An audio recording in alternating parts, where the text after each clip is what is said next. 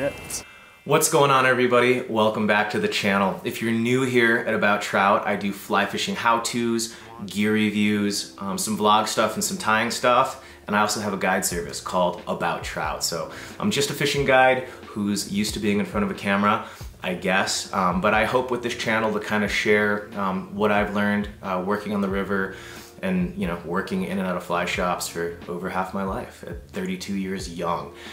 Today what we're gonna tie is just a thread Frenchie, which is a million videos on that. It's a Lance Egan pattern, but when I'm tying pheasant tails and smaller Baetis patterns, especially for this kind of pre-runoff, early spring fishing, I really like to fish them in the colorway I'm gonna show you, which is just brown with a hot bead, and we're gonna use some synthetic dubbing, obviously, instead of peacock curl. So it's a guide fly. We're adding to the series here. A super quick tie and way more durable than a pheasant tail. So something I really like to fish in freestones, especially this time of year. So I hope you guys dig it. Remember to comment, like, and subscribe. And yeah, let's just hop on the vise. All right, let's get up in the mix. In the vise, I have a Fullingmill jig force short in size venti, that's 20 if you're at Starbucks. I have a 2.8 millimeter fluorescent orange bead loaded up on there, and I really like these jig force shorts because if I'm oversizing the bead like I am now, it does a great job in keeping that bead on there. What I'm wrapping up right now is the Semper Nano Silk 18-aught. And I always try to do these videos from a tier's perspective, so not only do I have a camera sitting in front of me, I have lights, but hey, we're rolling with the punches here. This is guide flies.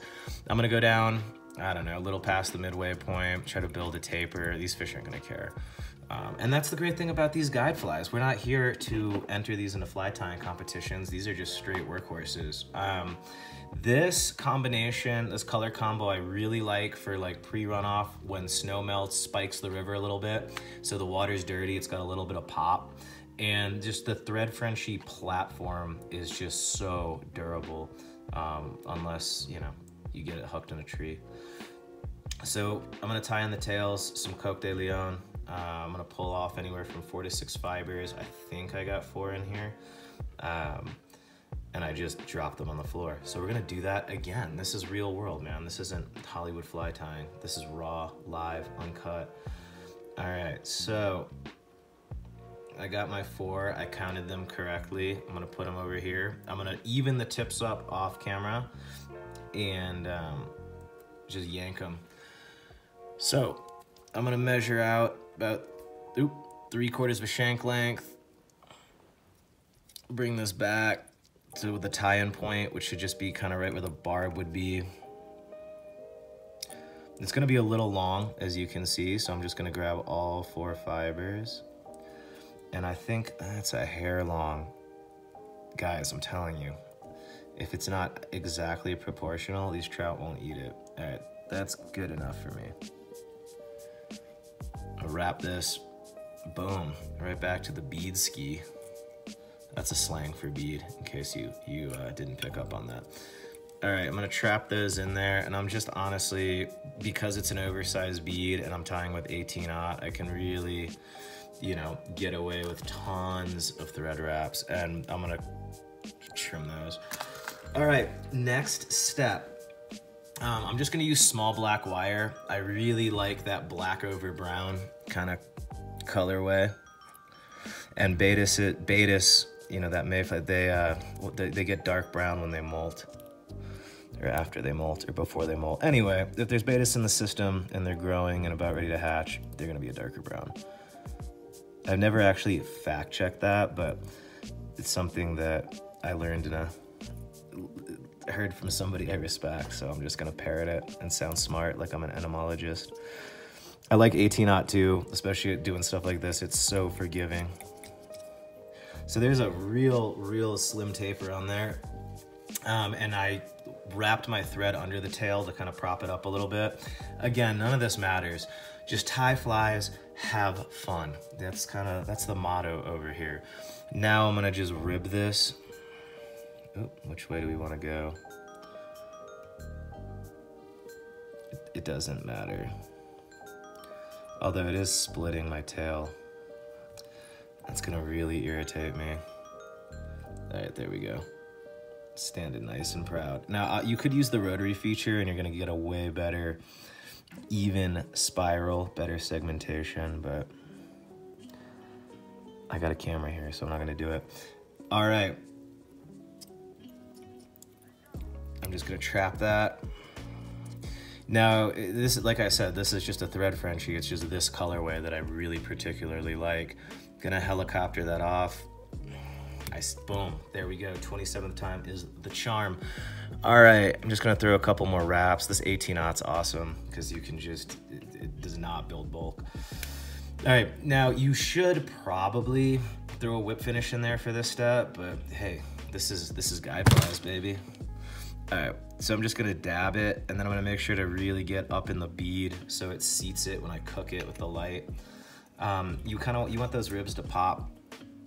So I'm just gonna come in here, kind of take this excess gunk off.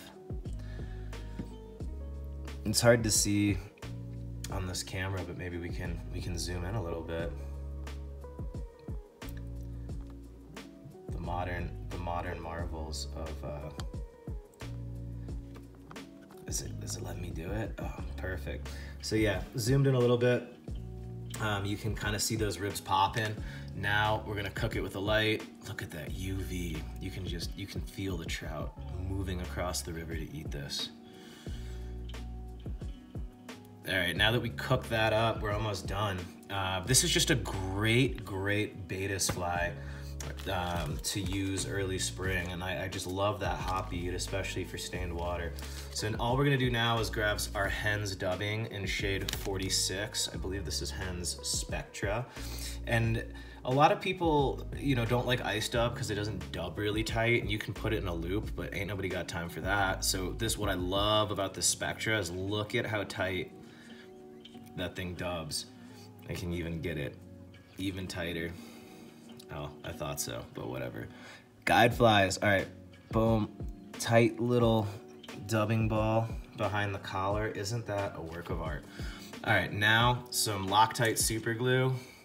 Just kind of hit the thread a little bit because we want to make this durable after you catch 1,000 fish on this. 1, 2. I just wrap enough to make sure those super glue beads kind of get right behind the bead and the dubbing. And then we're just gonna grab our whip finish tool, +5 bonus points for loon tools. 1, 2, 3, 4, I think that was 5, it doesn't matter, boom. That's locked. Come back in with the cutter. We cut it. All right, that's gonna drive me insane. So I'm gonna just come up here and trim it like it never happened. Look at that. Pat yourselves on the back. You have a thread Frenchie in an awesome Baetis colorway. I hope you guys enjoyed the video. And yeah, if you like stuff like this, let me know in the comments down below. If I wasn't yapping the whole time, you can knock these things out in like 2 minutes. So it's a great spring fly.